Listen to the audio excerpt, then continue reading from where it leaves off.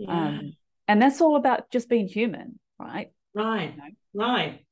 And But that yeah. yeah, that kind of sort of leads on to my next Yeah, because you've got some question. questions that we'll go Because into this. that being human, we ebb and flow, and a lot of us are taught that, when you start marketing, you've got to advertise and you've got to be really consistent, and you know people really struggle with this. And so one of the questions that I've got for you is, what are your thoughts on how we can be more consistent with our marketing?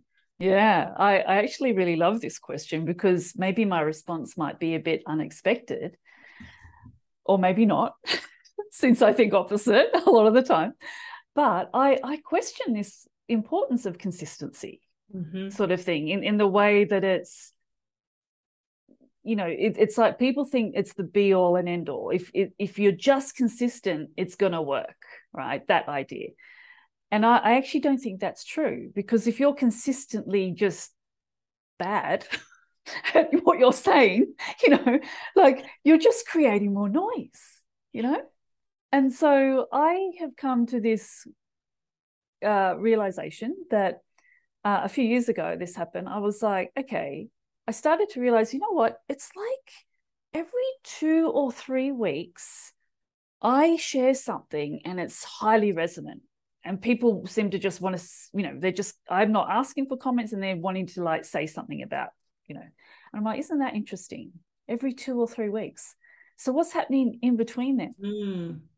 Oh, well, I've never been a post every day, or certainly not post multiple times a day type thinker. Mm. But I'm like, well, what if I just what if I didn't worry about the bits in between so much, where I think, especially when Facebook or whatever saying, oh, people haven't heard from you in 2 days, alarm bells, what if I just didn't worry about that? What if I just posted when I actually feel like very inspired, like Mm. and what if I did that? So that's one thing, just questioning the whole consistency. It's not consistency alone. I think you've it's your message. It's like, how human can you be? Mm.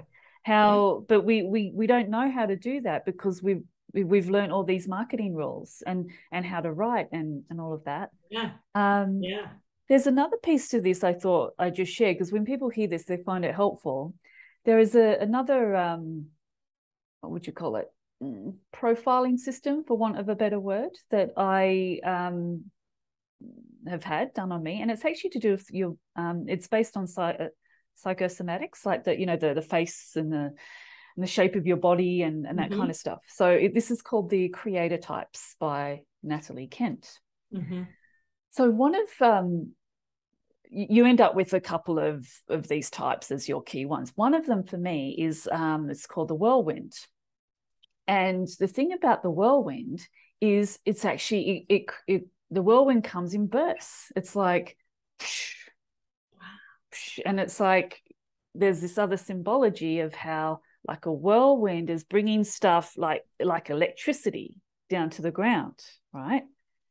And so as I started to understand some of this, it really related. I could see how it related to content. It's like, Yeah. why bother trying to make myself be consistent? Why not allow myself to creating bursts? And yeah, like sometimes what that means is I've got this to say, and it's like, oh, I've also got this and this, you know. And whereas it may have been nothing for like a week or two, like that and so hearing that kind of perspective also gave me permission to go, well, what if I just find my natural rhythm, Mm. you know? Yeah. Now, of course, some people are going to hear that kind of thing and almost be a bit afraid, because it's like, well, what if I never feel like saying anything? What if I don't? What if there is never a rhythm, and all of Mm. that? And I think, depending on the person, the answer is going to, and their story. I don't know, what. There's no one answer to that, but I often think, well, so what do you? Usually, people are doing stuff they don't want to do. You know, Mm. Yes.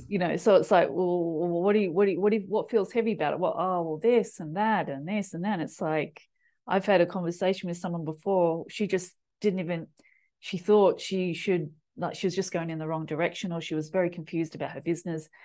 Asked her what she was doing that she didn't like, and then said, how would you rather do it? And just like that, bang, bang, bang, she had 3 things that she wanted to do that weren't really the norm. And I'm like, do that then, right? She did that. And generally we had this, it was an experiment that she was to do whatever the hell she freaking wanted, right? Especially if it was against the rules. And it transformed her.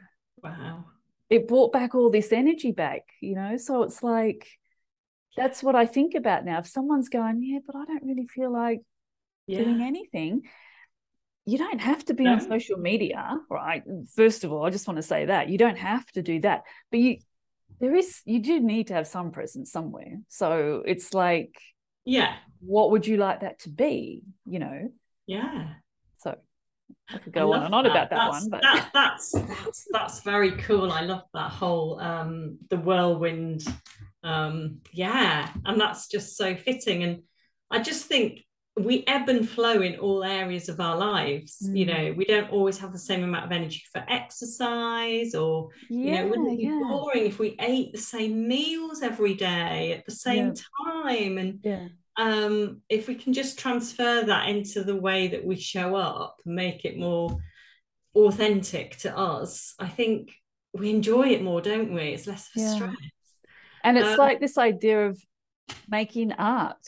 Yes. You would have heard me speak about, which, by the way, I got that term off Alexandra Franz, and it's not something I came up with.